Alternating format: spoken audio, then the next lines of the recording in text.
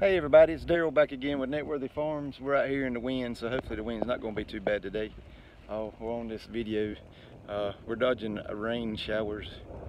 They're all the way around us right now, but what I'm doing out here today is trying to get some of these ditches filled up and some of my plumbing finished. With the beds that are side by side, which I've got to go get some more of these bins, but I'm using the little T's. They go from side to side.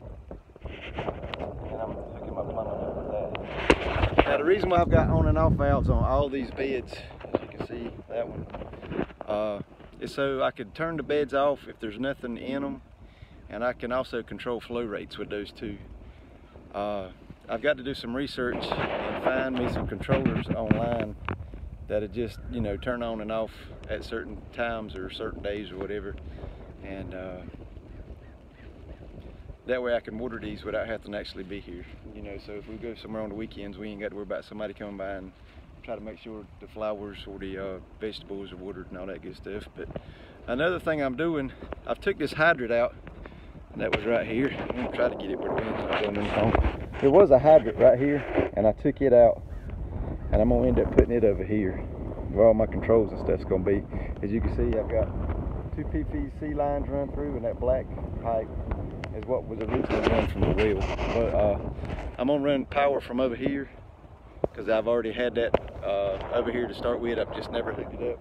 And I'm gonna come out of it and go back around over there where my controls are at. So in case any of that stuff over there needs power, we'll be able to supply that. But there's where we're at now. As you can see, I've got the pipe done on that and the pipe one done on this. Putting the pipe on there is a pain in the butt. A very, very big pain in the butt. Because if you don't cut it straight down the top of the pipe, then it's going to be crooked, and it's a pain in the butt. But anyway, the good thing about that is once it's on there, it's there. I don't think that'll be to replace for many, many, many, many years. So that's what we got. Lots of work, lots of sweat equity, as they like to say on HGTV. So we've got that done.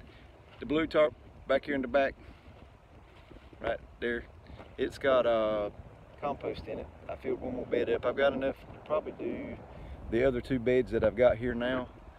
So it won't be long here in North Carolina. We'll be getting ready to start planting. So that's where we're at right now. Just want to give y'all an update before I filled all these ditches up. But there's it. There it is. Hopefully all this will pay out in time. I talked to a lady at Lowe's the other day, and she was like, I tried doing raised beds one time and we had issues with fire ants. That's probably going to be an issue because I've had, you know, fire ant issues in these other beds over here. But diatomaceous earth is how you say it.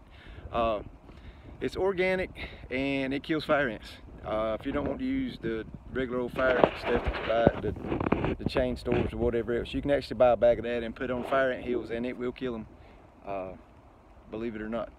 So there you go. That's a little wrap up of what we got going on, and a little tip on how to organically kill fire ants. So there you go. Hope y'all doing good, and as always, we'll see y'all on the next one.